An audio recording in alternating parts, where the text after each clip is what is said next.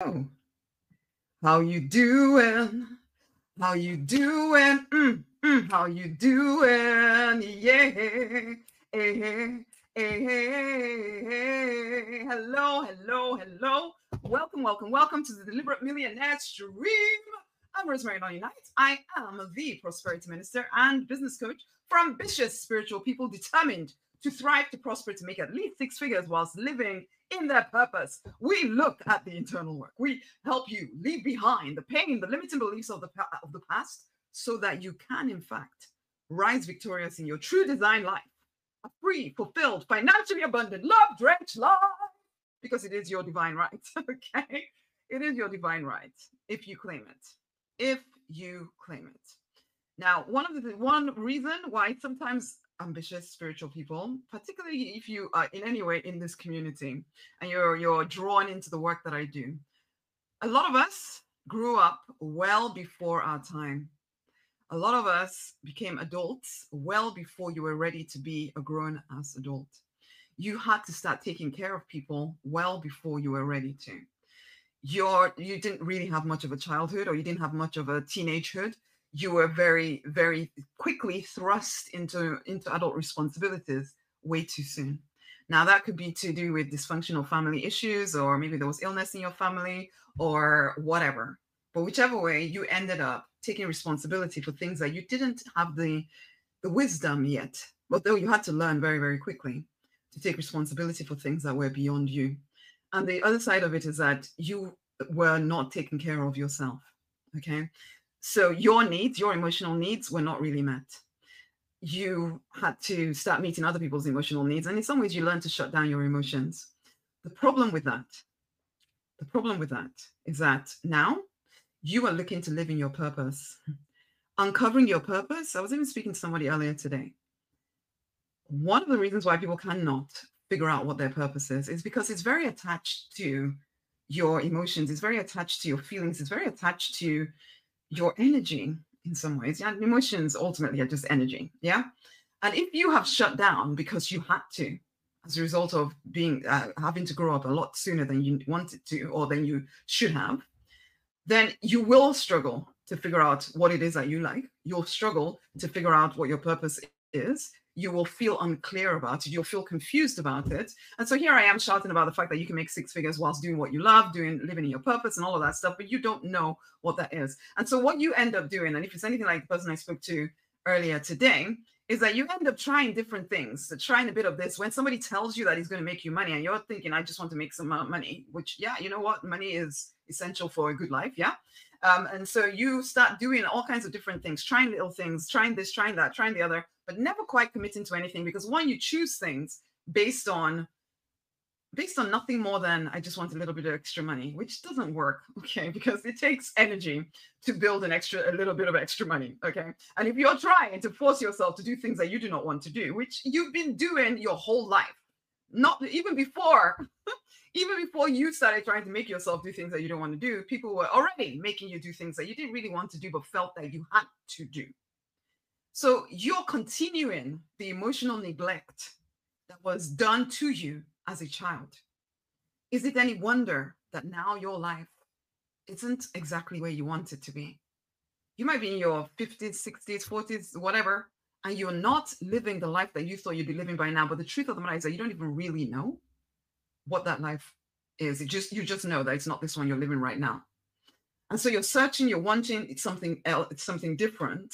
And you're a hard worker. It's not that you're not a hard worker. You're somebody that will try and you'll put yourself out there as much as possible. Kinda. But you're hiding, but you don't know you're hiding. I hope you're hearing me. You're hiding, but you don't know you're hiding because you don't even know really completely how you feel. You have vague ideas of the fact that, yeah, you're walking around with this low-level sadness all the time. But you haven't really taken the time to really take care of you because you're so busy taking care of everyone else. Okay? Unfortunately, emotional neglect, even when you're neglecting yourself, it is not always obvious that you're doing it. Because especially if you've always lived this way. I know for ages, thankfully, because thankfully, the divine found me for soon. that, you know what, in my late 20s, early 30s, whatever, I started to realize that I had shut down my emotions. One, because I was brought up in a very, you know, in a third world country. Most of my youth was in a third world country. It's almost like you don't have time to worry about your emotions. You need to survive. Okay. Thankfully, I'm not going to say I was the worst off, but I do know that I had learned that you just need to just survive. You can't be worrying about what you feel or don't feel or whatever. That's what the way it felt. And even when I came to the UK first, and I joined a church where they were very much about healing your emotions and all of this stuff, I couldn't get it. I just felt like this is just you white people disease, basically. Ultimately, you guys have too much time on your hands. That's why you're worrying about your emotions. If you knew the life that we had to live over in the third world, then hey, you wouldn't worry about your emotions. Except I know now that that's not true. But a lot of you live that way to this day. Even if you were brought up in the US or the UK or whatever, you've learned to shut down your emotions because you didn't have time. Nobody taught you how to take care of your emotions. Nobody taught you that you were important. There was a certain expectation on you from a very young age, and it has caused you to shut down your emotions. So now you don't know really what you want. You are a people pleaser, though you may not admit it ever. Okay. You're a people pleaser. You keep putting everybody else's needs above your own, even when it drains you. Okay. And again, this will be a result of the fact that you've always been expected to do that. That was what was considered to be a good person. You even learned that the divine wanted this from you. You might have gone to religious organizations where you were trained and programmed to believe that you're supposed to sacrifice yourself for every single other person out there. You don't realize that it's just people pleasing and codependency. You overgive financially. Some of y'all, no matter what money comes into your life, there's somebody that you need to give it to. There's somebody you need to help. So whatever money comes in, you somehow lose it very, very quickly. You never seem to have enough. Even though your salary goes up, your expenses seem to go up faster. And the people you need to help seem to increase as well. You're always overgiving financially. You're constantly tired. You're constantly tired, okay? Because you're constantly taking care of other people without recharging your own energy. So for some of y'all, you even have the chronic fatigue syndrome because it's the only way for you to slow down. And there is resentment, there is burnout within you, but you still do not pay attention to yourself. You're still neglecting your own emotions. You do feel unworthy of receiving stuff. You still have a voice in the back of your head telling you not to relax, not to rest. It's not ready. You can't rest yet. There's always things to do, always people to help. There's always something that you need to be doing. These are all signs that you're in this whole caretaker kind of role. Especially when it's like there's a driving force inside of you. You have to be given it. You have to be given it. You have to be given. It's like people jump on the phone with me sometimes and all about how they really want to help people. And sometimes yes, but for the most part, people that tell me that, it is literally because they don't know any other way to live. You have to be needed. The only way you feel worthy is if people need you. Wake up. You feel guilty when you say no. You still feel the resentment and the frustration of, giving and giving and giving and not really ever getting anything back. You keep doing it anyway. You keep doing it. And then when it comes to doing things that are just for you, you sabotage them, and you feel guilty about doing it, or you feel greedy for paying attention to yourself. This is all signs that it comes from one of the things that causes this is simply the fact that you grew up well before your time and nobody really ever helped you understand you. Nobody ever helped you see that it was important that you understand you. And in fact, sometimes even when you listen to me, people like me saying this kind of stuff, there's a part of you that still thinks it's self-indulgent to do this. But then you go into your life and you feel that dissatisfaction, and you feel that emptiness, you feel that. And you keep trying to drown it out with all kinds of crazy stuff, but you feel unfulfilled. You know that you're nowhere near where you feel you could be. But until you start paying attention to you, how are you ever going to get there? The divine does not need your sacrifices. The divine does not need you to give up yourself completely in order to fulfill everybody else's issues or agendas for you or for themselves, frankly, because you just keep giving. You think it's selfish to pay attention to you. But come on, really pay attention to why would the divine have created you as you are just so that you would sacrifice all that you are in order to be some other thing, in order to be everything to everybody else? Really think about what you're thinking about. Think about what you're feeling. Allow yourself to feel. Allow yourself to pay attention to you. Do you know why you are here? Really? Do you actually know your purpose? Do you feel very clear about what your purpose actually is? Really? Are you doing anything to get clear about what you're here for? Is it just, let me just be functional? Let me just get through. Let me just make enough money to survive. Do you just want to survive? Do you want to get to the end of your life knowing that you never really fully accomplished all that you were capable of? You never even got to know all that you're capable of. I mean, you start these online businesses and you start all this stuff. Yeah. You know you want to be in business. You know you want to make six figures doing what you love. But what do you love? What do you love? You keep chasing after what you think will be some kind of quick fix. Has any of it ever worked, really? But yet you keep doing it over. And I was saying this to this person today. You keep repeating the same pattern, but I gotta keep trying. Yeah, I get it. It's good that you persevere in figuring things out. But come on, we can't keep doing the exact same stuff and thinking that somehow if I just keep chasing after money, then somehow finally it will all just come together. No, it won't. It won't. It hasn't done. It's not going to. You've already done the chasing after money. You got yourself into a job or career or whatever that you don't even really like. And now you're going to go and do it again? Are you kidding me? It's time to come back home to you. It's time to come back home to you. Figuring out who you are. You can't keep trying to save every single person. You're not supposed to be the savior of the world. Okay? Caretaking is not actually love. It is you trying to get your needs met through other people. Except they are not in the position to help you get your needs met. They give you a quick sense of being needed, and so then you think you're worthy for a little bit, but it doesn't last, does it? You start to feel resentful. You start to feel fed up, but you keep pushing it down, keep pushing it down. It's time to stop doing this to yourself. It was done to you at first, but now you are continuing to do it. You need to start paying attention to your inner child. You need to start paying attention to you. Yes. There's practical things that need to be done. But you don't even know you don't know what you are trying, you don't know what your real goals are. So whatever practical stuff you're doing right now, it isn't taking you to your real goals.